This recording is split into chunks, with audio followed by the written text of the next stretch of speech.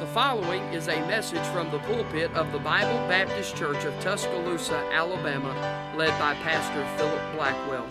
It is our desire that God would use this message to be a help and a blessing to you. If you're looking for a traditional church where Christ is preeminent and the membership is family, we invite you to come and be our guest. Now may God bless you as you listen.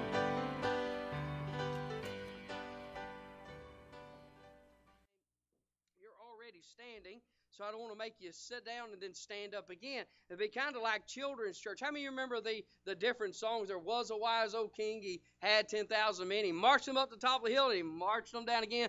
I'm not trying to do that with you tonight, so I'll let you remain standing for the reading of the Word of God. Proverbs 29 is where we find ourselves tonight. Proverbs 29. I believe I'll be preaching tonight on a very important subject. I think that we all need, every person in this room, no matter your age. I believe this message is applicable to you and to your life. Proverbs 29, and jump down to verse number 25. Very familiar verse of Scripture. The Bible says at the very beginning of verse number 25, it says, "The fear of man bringeth a snare, but whoso put his trust in the Lord shall be safe." Will you read it out loud with me? We'll pause at the comma. Ready? The Bible says, "The fear of man bringeth a snare, but whoso putteth his trust in the Lord shall be safe." In verse 25, you find the phrase, a snare. And tonight I'm going to be preaching along this thought, word to the wise concerning snares in life. Let's pray. Lord, we thank you for your word, and we thank you for the truths that we'll be looking at tonight. Lord, I know that the devil is always looking for an avenue. He's always looking for an entrance by which he can get into our lives and, Lord, destroy it. And many times we step into snares ourselves, and oftentimes we even cause our own snares by which we fall. Oftentimes the devil is nowhere around the falling that many of God's people do. And so, Lord, tonight I pray that as we try to illuminate our hearts and minds on this thought of snares, God, I pray we would listen intently. And Lord, more than listen intently, I pray that we would put these truths within our hearts, and God, that we would take them home with us. Lord, that while we're going through our week, we will be aware of the different types of snares that come in life. Now, Father, be with us tonight. God, I pray you would help. Lord, I pray as well that you put a hedge of protection about this place. And God, I pray you'd have a hedge of protection about every believer. And Lord, I pray that we'd see you to continue to do the great works that you've been doing. Now, Lord, when the invitation time is given, I pray that you will have dealt with hearts. And God, I pray people would be careful to respond. Be with us now and help us. We ask it in Jesus' name. Amen. You may be seated tonight. A fly will land on a sundry plant, and that fly will begin to enjoy its tasty, sticky leaves. And while it enjoys that tasty treat, it does not even notice that the leaves from that Venus flytrap begins to close up until it's too late. There's a fly. The fly is going about its normal business, its normal day. It finds something that's very sweet and it begins to eat. And it doesn't realize that that thing in which is sweet for the moment is going to cause its demise. You know, that happens in a lot of Christians' lives. Oftentimes we are trying to serve the Lord, and we're trying to live for Jesus, and we're trying to walk by faith and do those things that would please the Lord. And how many times as we're walking and trying to please God do we wind up stepping into a snare and wind up being injured and hurt because of it? You have probably met many Christians who will testify that they've been hurt. Whether they've been hurt by a church, or they've been hurt by a family member, or they've been hurt by dumb decisions that they have made. But the fact of the matter is this: no matter where we look, we can see that snares are all around us as the saints of God, and the devil is trying to destroy our lives. But here's what I found: oftentimes it's not the trap that the devil sets, it's not the snare that Satan himself puts before us. Oftentimes the snares that we fall into and we're injured by is of our own making. We set traps for ourselves and we don't even realize it. Now, the wise man Solomon in the book of Proverbs, he speaks about this subject of snares many times. And what you'll find as you look at this subject of snares, he's going to reveal to us three things. Number one, he's going to show us what will snare us. What is it that will snare us? Number two, he is going to tell us there in the book of Proverbs who are the people that are easily snared. And number three,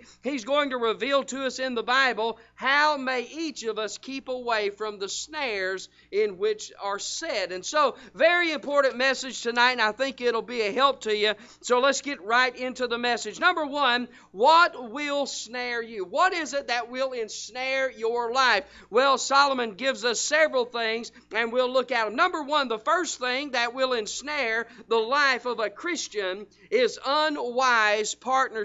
Go to Proverbs chapter number 6. Proverbs chapter number 6. Unwise partnerships. In Proverbs chapter 6, you'll find a snare that's being mentioned here. And these are some of the snares that are set for us, and we set it ourselves. It's unwise partnerships. Look there in chapter 6 of Proverbs and verse number 1 and verse number 2.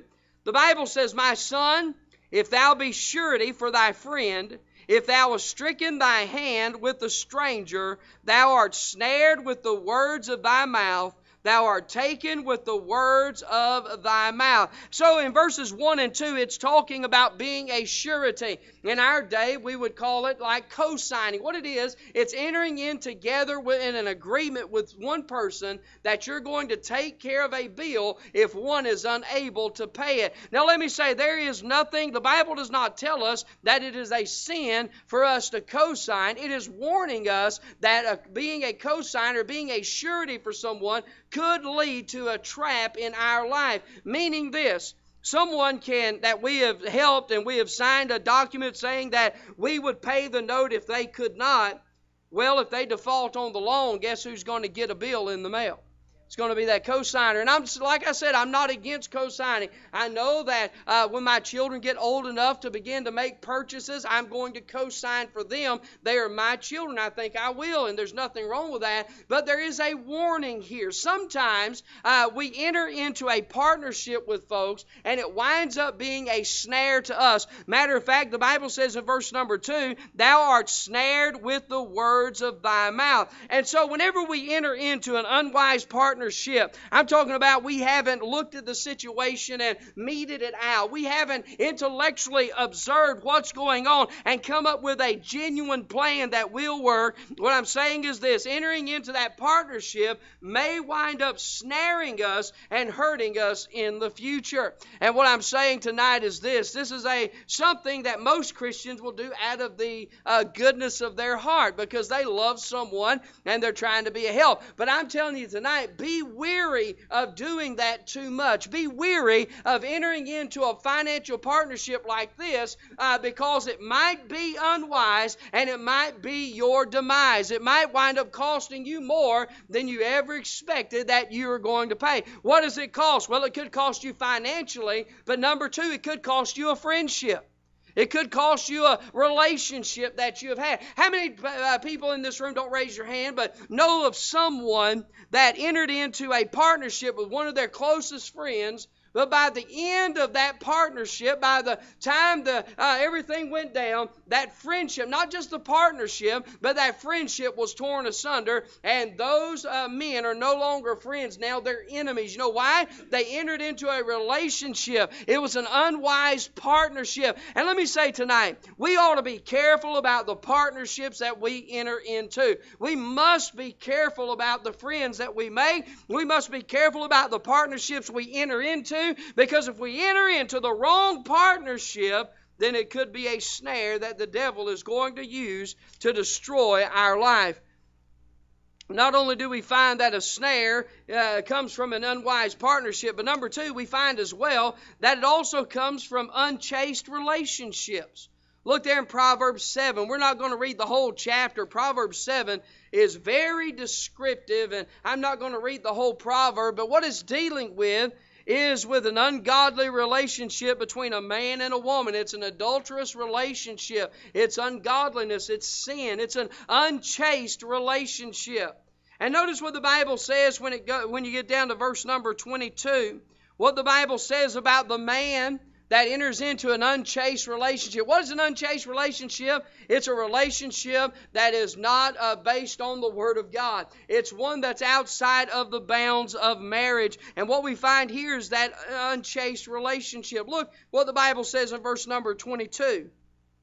The Bible says, he, that is the man that is going after a married woman, it says, he goeth after her straightway, as an ox goeth to the slaughter, and as a fool to correction of the stocks, till a dart strike through his liver, as a bird hasteth to the snare, and knoweth not that it is for his life. And so here we find a man who's going after another man's wife. And what we find is this unchaste relationship is going to be his undoing. And listen, I'm not going to be graphic tonight, but I really believe that one of the greatest harms that's in our churches today is men whose eyes have not been looking at the right things, men who have been going astray, maybe not physically, but mentally, and it's entering into the church houses all around America today. And I'm telling you, it is a dangerous thing. Men, we need to be careful about that. We need to guard our hearts. We need to guard our eyes. And we need not be lured astray by those kinds of things. And what we find here in Proverbs 22 is one who's been lured away. One whose eye is not on the right thing. One who enters into a relationship that will not please the Lord. And the Bible says that is going to cause a dart to stick through his liver, but also it's like a bird hastening to the snare. Listen, there's a lot of men that winds up ensnared because of this issue. And friends, we've got to be careful about this. Now, this is not something that I'd like to stay on for a long time in mixed company. But listen, now it's just as bad for the women as it is for the men. Statistics have proven that women are now doing things like that they ought not do just as much now as the men are. That's statistics. And what I'm saying is this, we have to be careful that we don't enter into an unchaste relationship. The Bible says if a man looketh on a woman to lust after her, he's committed adultery in his heart already with her. And so what I'm saying is this, we must be careful because unchaste relationships will be our ruin. Next. The next snare we find that Solomon gives us is not just unchaste relationships and not just unwise partnerships, but number 3, unrighteous friendships. Look in Proverbs 22. Proverbs 22. Have you noticed so far these snares are not a what? It's a who. Have you noticed that? So far as we're looking, the 3 we've just shown you in the Bible, it's not about a what, it's about a who, it's about a person. And I'm going to tell you, if we're not careful, we're going to let people cause us to be ensnared. So notice in Proverbs 22, in verse 24 and 25, that we are warned here about unrighteous friendships. Look there in Proverbs 22, and are you there, verse number 24? The Bible says, make no friendship with an angry man, and with a furious man thou shalt not go. And so here the Bible gives a command. It says, don't make a friendship with someone who is angry. And listen, that doesn't mean that you shouldn't have a friend that has lost his temper. That's the dumbest thing in the world. That's not what he's talking about. When the Bible's talking about an angry man, it's one who is angry all the time, where it is a lifestyle. There's always anger coming from a heart. I'm talking about a spirit, a mentality, and that's what this verse is dealing with. It's not talking about maybe your friend that lost his temper 1 time or 2 times and you got to get away from him as fast as you can. That's not what this verse is dealing with. It's dealing with a way of life. It's dealing with a mentality. Have you ever been around someone that's easily angered? I'm talking about easily angered. And sometimes they're angry over nothing. You know what the Bible says? The Bible says we're not to have a friendship with that kind of man. Some of you may be thinking, well, I'm that kind of man. Well, you need to fix that. You need to change you. If you're the kind of person that gets angry over nothing, and you're the one that has an angry lifestyle, you need to begin to work on your own heart. And by the way, that's not going to be taken care of in a month. It won't even be taken care of in a year. It's going to take you years of retraining your thoughts in your life so that you can have a right spirit. It's not something that's taken care of easily because it's so ingrained in a person. But the Bible tells us here that we're not to make a friendship with an angry man. But look in verse number, as we continue reading. It says, "And with a furious man thou shalt not go." Don't hang out with those that are furious all the time. You know, some people just like to fight. You know, one of the qualifications of a pastor is that he's not a brawler. You know what that means? That doesn't mean that he doesn't stand for truth. That just means he doesn't like to fight. He's not always looking for a fight. And you know, that's something that should be in all of our hearts, where we're not always reading into everything and causing a fight. We ought not be those kind of people. We ought not be furious. We ought not have that kind of spirit, and we shouldn't hang out with those that do. Why? Well, look what the verse continues to say. "Lest thou learn his ways and get a snare to thy soul." Do you notice this, that not only does hanging around the wrong crowd and an angry person affect you, it also infects you. If you hang around someone that has this kind of spirit, here's what's going to happen to you. You're going to begin to have that kind of spirit yourself. And by the way, if you're struggling with this, where you have an angry spirit, you need to look around and see who you're hanging around with, and they may have an angry spirit, and you might need to withdraw yourself from them so that you can get a hold of yourself. But the Bible says that those who make a friendship with an angry man and go with a furious man, notice, is going to learn his ways and get a snare to thy soul.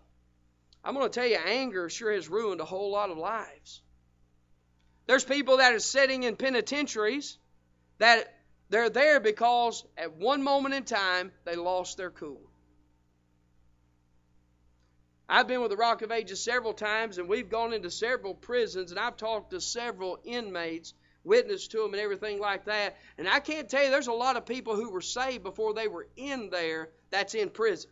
I'm talking about Christians in prison that were saved before they went to prison. That was in a good church. There was one that I ran into down in Montgomery, and I was talking to him. He was the son of a preacher. He was in his 20s now, and here's what he said. He said, "At one moment in time, I lost my cool. When I did, I took a life, and now I'm here in jail." One moment in time, he lost his cool, and he took a life, unintentionally, by the way. When he hit the man, he didn't mean for the man to fall and hit his head and break his neck. He didn't mean for that to happen. He lost his cool. He reacted in anger, and it cost a man his life. And here's a Christian man that's in prison, a son of a pastor that was in a good Bible-believing church. He's in prison now because of one moment of anger. Don't think that anger is not a big deal. It is a big deal. It's ruined lives. It's ruined marriages. And by the way, it's also ruined churches. So we have to make sure that we have the right spirit. And matter of fact, we ought not be around those that have an angry spirit about it. So notice it's an unrighteous friendship with the angry, but notice also it's also an unrighteous friendship with the scornful. Go to Proverbs 29.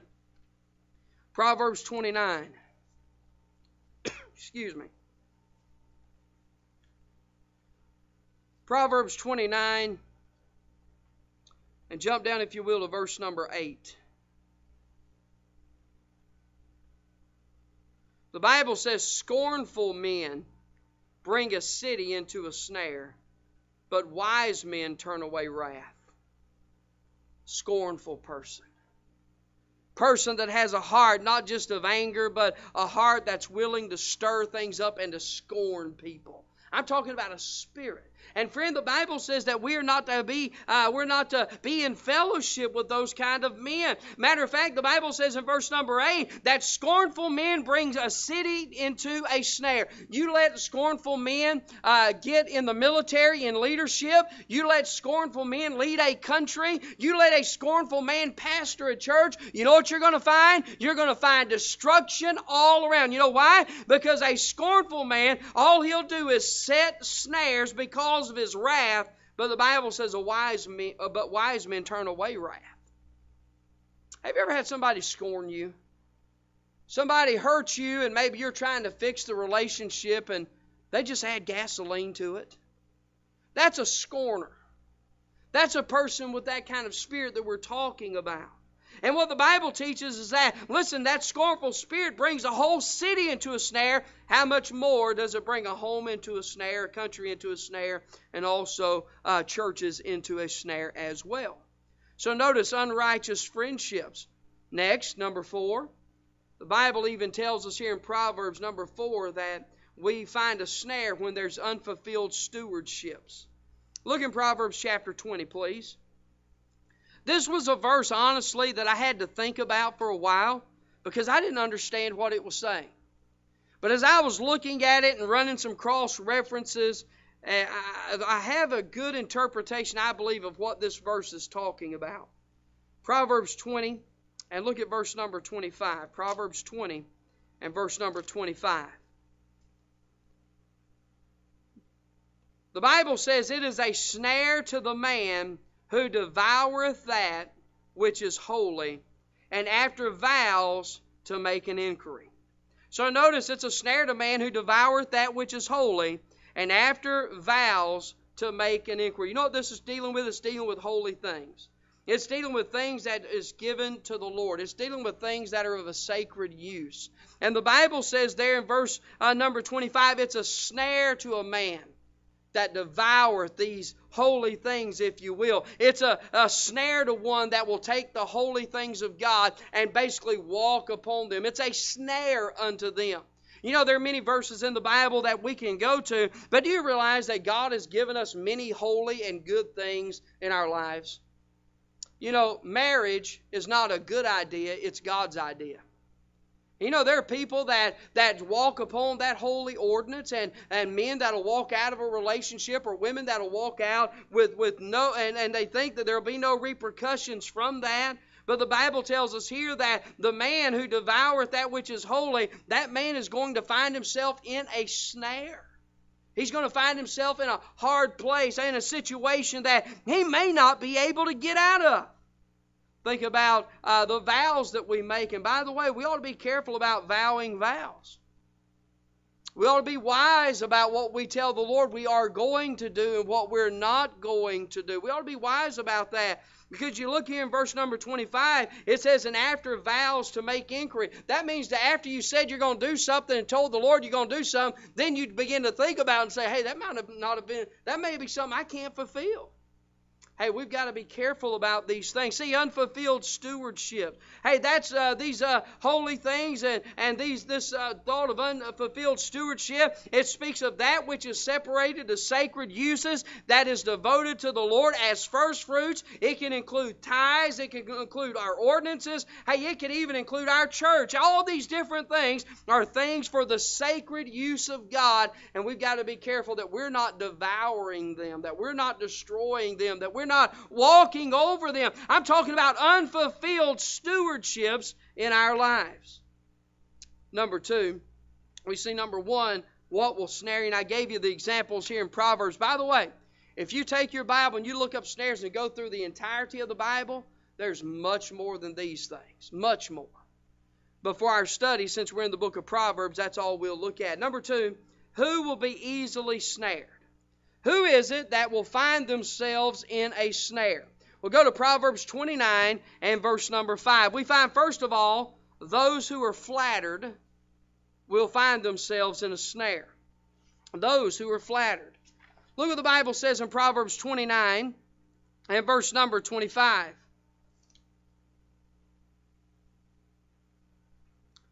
The Bible says in Proverbs 29 and verse 5, "A man that flattereth his neighbor spreadeth a net for his feet." You know, if you're easily flattered by the words of men, I'm talking about people can tell you how wonderful you are and it goes to your head. You know what? You're the one that's going to be easily picked off. In Bible college, I don't know why they made us read the book, but they made us read a book by Carnegie, How to Win Friends and Influence People.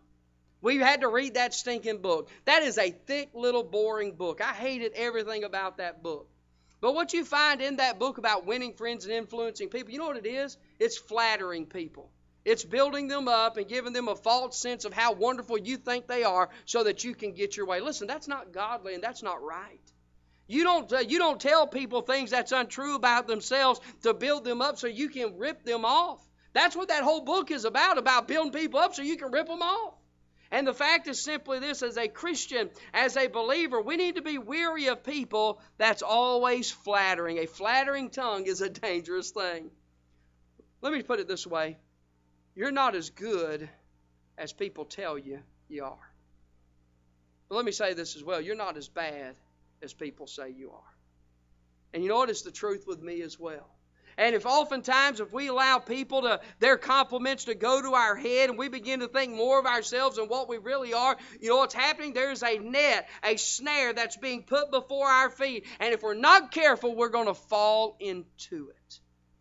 Next, we find the flattered. But number two, the next person that's easily ensnared is the fiendish. Look in Proverbs 29 and verse 6. The fiendish. The Bible says here in Proverbs 29 and verse 6, it says, "In the transgression of an evil man there is a snare, but the righteous doth sing and rejoice." So notice, the righteous, the godly man, he is going to sing and rejoice. But the Bible tells us here in verse number 6 that in the transgression of an evil man there is a snare. Listen, folks that don't love God's not walking with God, you know what they're putting before them with every step? They're putting a snare. If you don't love God tonight, I'm telling you, you're going to wind up hurting yourself and everyone that is around you. Hey, if you have an evil heart tonight, I'm talking about where your transgression. You say, what is a transgression? That's a very specific word in the Bible. Well, we know what trans means. It means to go. But when the Bible says transgress, it means this. It means to willingly step over a line. It means that God has drawn a line in the sand and said, don't step over that.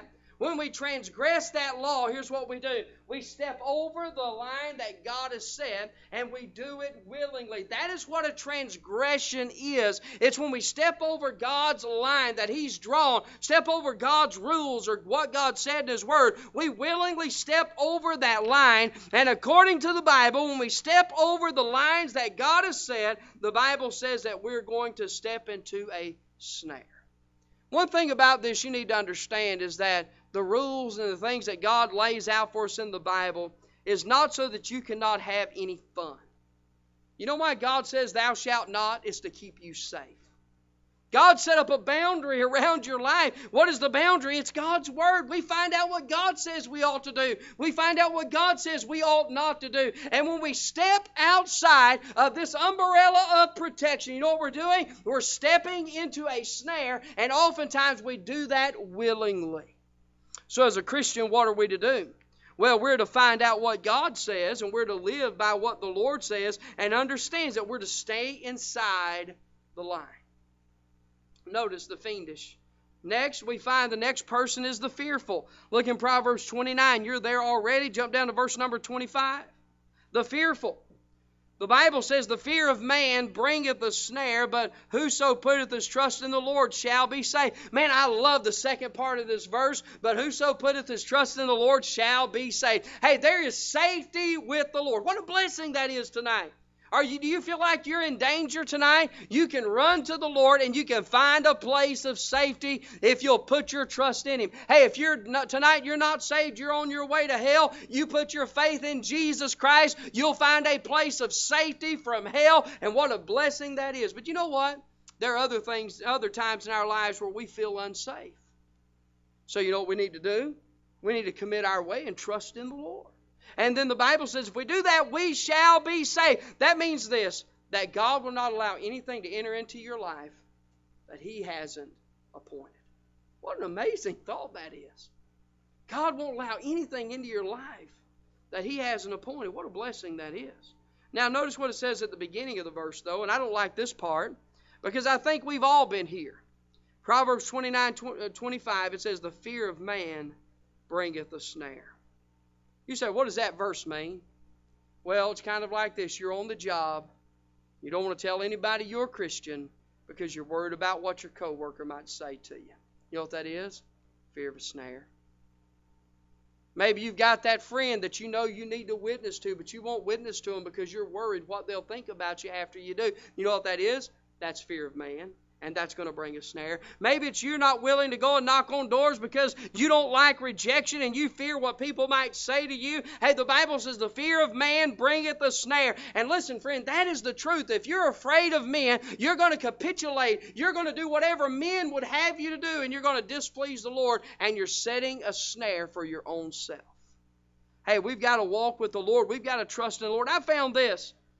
Whenever we have fear, if we'll just step out and trust in the Lord, you know what will happen? Even though we're still afraid while we're doing it, God will bring us through it. And when we get done, we'll be rejoicing over that God gave us the strength to do that which we were afraid of. Hey, God has the ability to do that. We have no need of the fear of man because when we put our trust in the Lord, we'll be saved. Hey, God will take care of us. We can walk with the Lord, and we can have joy in our lives, and we need not fear men. You know why? Because the fear of men bringeth a snare. But whoso trusteth in the Lord shall be saved. Who is it that's easily susceptible to snares? Well, we see the fiendish, the fearful. We see the flattered. But notice as well in chapter 18 and verse 7, the foolish. Chapter 18 and verse 7. Chapter 18 and verse 7.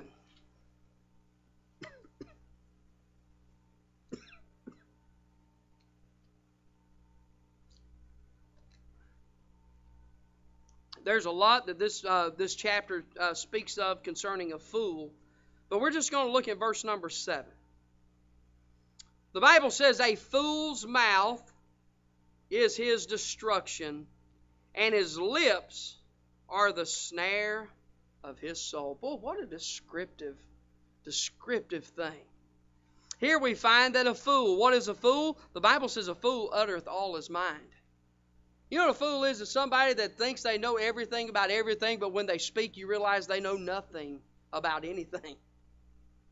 So here's a foolish man. He's uttering all of his mind, and the Bible says that a fool's mouth is his destruction, and his lips are the snare of his soul. Has somebody ever told you they know how to do something, and you work with them just for a little while, and you realize they don't know how to do this? I think we've all been there. I think we've all been around folks that have bragged about everything they can do, and then when you start working with them, you realize, hey, they don't know what they're doing. You know, that's a foolish person. But I want to tell you, sometimes the foolishness of our mouth puts us in a situation that not only might endanger our physical body, but could endanger our walk with Christ. And so it's important for a Christian to make sure that they're not foolish in the way that they speak and what they say, because their lips are a snare of their soul. Let me give you next, the froward. We're talking about people that are easily susceptible to snares in life, the froward. Look in Proverbs 22 and verse number 5. 22 and verse number 5, the froward. Now, let me give you the definition of a froward person before we actually look at the verse so you can understand it. Froward means this: not willing to yield or comply with what is required. It's unyielding, it's ungovernable, it's refractory, it's disobedient, it's peevish as a froward child. You ever told somebody that they're hard-headed? You're hard-headed. You know what that is? That's a froward spirit. Not willing to listen. Not willing to yield or comply with what is required. That is a froward person. Now let's look at what Proverbs 22 and verse 5 says with that definition in mind. It says, thorns and snares are in the way of the froward. You ever heard someone say it's like beating your head up against a wall? That's what a froward person does. They're beating their head up against the wall, and they're expecting one day to break through, but they're not going to break through. The Bible says, thorns and snares are in the way of the froward. He that doth keep his soul shall be far from them. So, Those that will not listen and will not yield to the will of God. They will not yield to authority in their life. They're those that are ungovernable, those that will not do that which is required. The Bible says that they are froward, and here's what's going to happen. Thorns and snares are going to be in their way. That means this, that every place they go, every way they go, here's what they're going to find. They're going to find a snare. They're going to find a trap. They're going to find something that's going to hurt them. They're going to find something that is going to maybe even destroy them. That thorn is something that hurts, but a snare, you know what the purpose of a snare is? It's to catch and to kill. That's the purpose of a snare. And so there are a lot of people that get hurt because of a hard-headed spirit, but there's some that even wind up losing their life because they're hard-headed. See, God wants us to yield, to comply with what is required. You know, God is not an unreasonable God. He's not. Sometimes Christians begin to think that God is very unreasonable.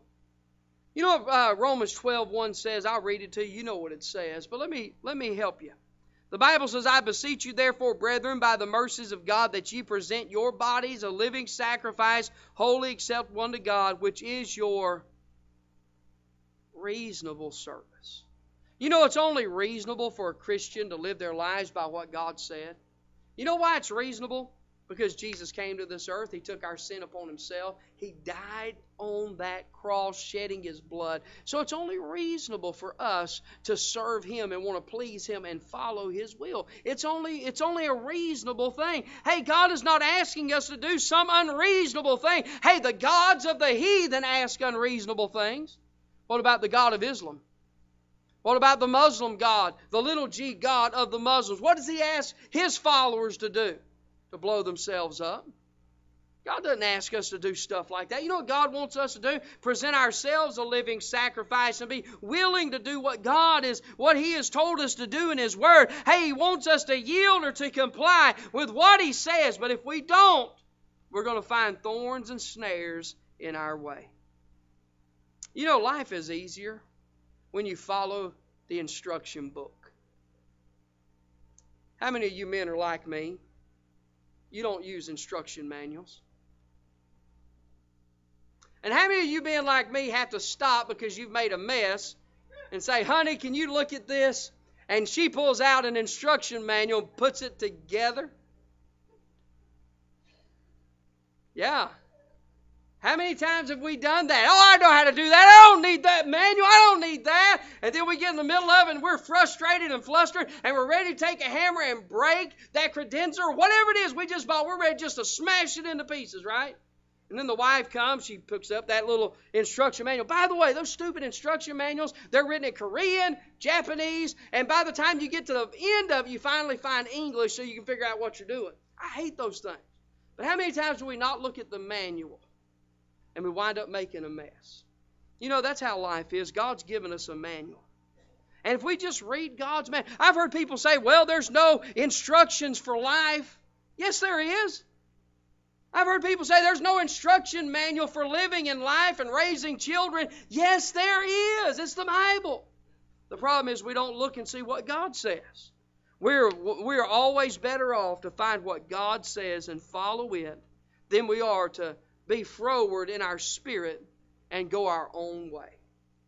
Talking about the folks that are easily susceptible to snares in life. Now let me give you number 3, and this is where I was wanting to go. How may we keep from snares? All right, we saw in the Word of God, number 1, we saw what will snare us. Number 2, we saw who will easily be snared. But number 3, how may we keep from snares? How can we keep from being ensnared? Well, these are 2 things, but honestly, they're really lumped into one thing. I'll show them both to you, and then I'll make an application, and we'll be done. Look in Proverbs 13 and verse 14. How may you and I keep from snares? I've been mentioning it throughout the entirety of the message, if you hadn't noticed. Look what the Bible says in Proverbs 13 and verse number 14. The Bible says this, the law of the wise is a fountain of life to depart from the snares of death. So what will help us depart from snares? the law of the wise. Okay? Now go to Proverbs 14 and look at verse number 27. Proverbs 14 and verse 27. The Bible says this: the fear of the Lord is a fountain of life. Notice, almost the exact same phrase, but instead of saying the law of the wise, it speaks of the fear of the Lord. The fear of the Lord is a fountain of life to depart from the snares of death. The Bible says there's a way that seemeth right unto a man, but the end thereof are the ways of what? Death. So how do we keep from these snares that will destroy our spiritual life and could destroy our physical life? Well, notice that we have got to submit to the law of the wise. Now, what is the law of the wise? It's the Word of God. Now, how are you going to submit to the law of the wise? Well, we find it in Proverbs 14:27, the fear of the Lord. You know what draws us to the law of the wise, the Word of God? It's our fear of the Lord. This is one and the same thing. Our fear of God drives us to obeying and submitting ourselves to God's instruction manual, to God's flashlight, if you will, that will light up our way and that will show us dangers in life. The law of the Lord we find all through the Scripture. The Bible talks about it being perfect. We find it being true, and we all would agree to that tonight. But why do we cast away the law of the Lord? Why do we cast away the Word of God and try to live on our terms if we understand that it's right? And that it is a light. It lights up our path, the Bible says. It lights up our way. That's what the Bible does. And why do we cast it aside and wind up hurting ourselves? It's because we don't fear the Lord. The Bible says in Proverbs 1 verse 7, the fear of the Lord is the beginning of knowledge, but fools despise wisdom and instruction. Proverbs 9 verse 10 says the fear of the Lord is the beginning of wisdom, and the knowledge of the holy is understanding. Proverbs 15:33, the Bible says the fear of the Lord is the instruction of wisdom, and before honor is humility. Proverbs 19:23 says the fear of the Lord tendeth to life, and he that hath it shall abide satisfied. He shall not be visited with evil. I want to tell you something. God has given us a wonderful book. Wonderful book. There's so much that we find in the pages of God's Word that would keep us safe if we'd only do what God said. But here's our problem. Well, I don't know that verse is in the Bible, so how can I follow it, right? I didn't know that was in the Bible. You know, I remember when I was first saved, my family did not go to church. We never went to church. We didn't go on Christmas. We didn't go on Easter. We didn't go on Mother's Day. We never went to church. My family was an unchristian family. We didn't do church. We just didn't. After I got saved, I remember sitting and hearing my pastor preach, and I cannot tell you how many times in my little mind I would think, I didn't know that was in the Bible. I didn't know that was there. And I was amazed at all the things that he would bring out from the Word of God. And I would think, I didn't know that was in the Bible. Here's what I found. The more I read the Bible, the more I learn of God's Word, the safer my life is going to be. I'm telling you, the devil will set some snares, but honestly, most of the snares and pits that we fall into are pits that we've made ourselves. We've ensnared ourselves. And as Christians, we need to get back simply to fearing the Lord and then following the law of the wise. If we do that, then we'll be safe. Let's stand tonight. Lord, we love you. And God, I do thank you for this opportunity to bring this truth. Lord, I know it was kind of teaching, but Lord, I know that it was preaching too. But Lord, I know that your word is a fire. I know it works in our hearts. And Lord, I pray that you would have spoken to us tonight. God, we sure need you.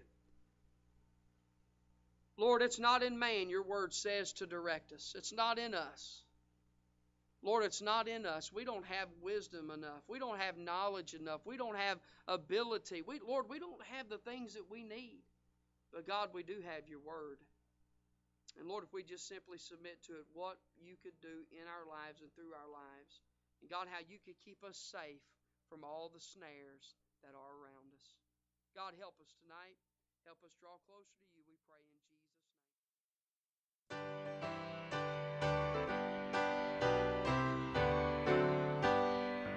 Thank you for listening to this message today. It is our prayer that this sermon fed your soul, lifted your spirit, and encouraged you in your walk with God. And as we conclude, please remember there's always a place for you at Bible Baptist Church.